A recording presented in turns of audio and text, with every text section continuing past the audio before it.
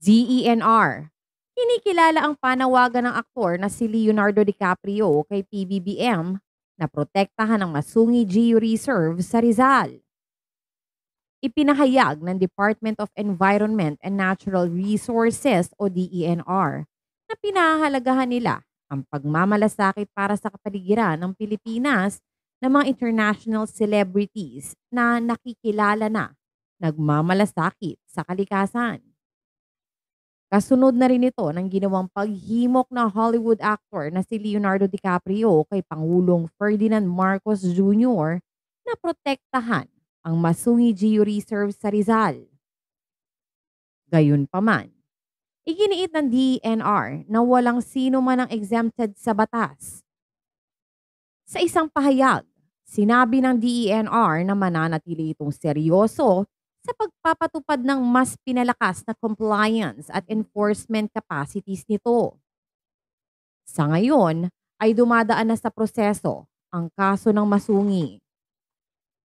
Ang mga may-ari ng MGF na siya ring signatory sa joint venture agreements at supplemental agreement para sa paghahatid ng mga proyekto ng pabahay ng pamahalaan ay kasalukuyang sumasailalim sa investigasyon. Nilinaw rin ng ahensya na pagmamay-ari ng mamamayang Pilipino ang lugar na inookupahan ng Masungi Geo Reserve Foundation. Ang paniningil sa publiko sa operasyon ng mga resort venues para sa mga day tours, meetings at kasal ay nananatiling hindi umaalinsunod sa mga batas. Samantala, narito ang naturang post kung saan nanawagan si Leonardo DiCaprio kay Pangulong PBBM. Published as is. Masungi is a lush montane rainforest landscape outside of Manila, the bustling capital of the Philippines. In the late 1990s, much of Masungi was illegally deforested. Local communities fostered the development of the Masungi Geo Reserve, spurring efforts to restore this precious ecosystem.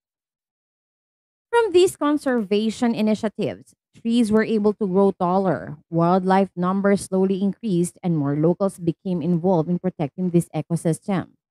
Now, this success is in jeopardy, as the Department of Environment and Natural Resources threatens to cancel the agreement that protects this area from prolific and grabbing activities. This cancellation would set back the success of an internationally acclaimed conservation effort and leave the area vulnerable again to mining, logging, and illegal developments.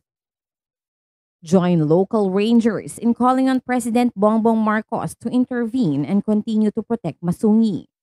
Conservation successes like Masungi serve as a reminder that the Philippines can become a leader in sustainability, ecotourism, biodiversity protection, and demate action. Protect Masungi Geo Reserve.